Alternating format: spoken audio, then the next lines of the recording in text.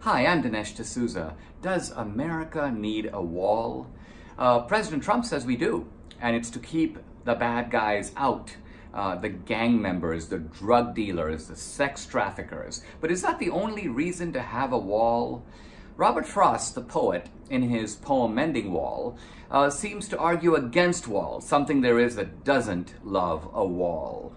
And yet that poem also ends, good fences make good neighbors. So which is it?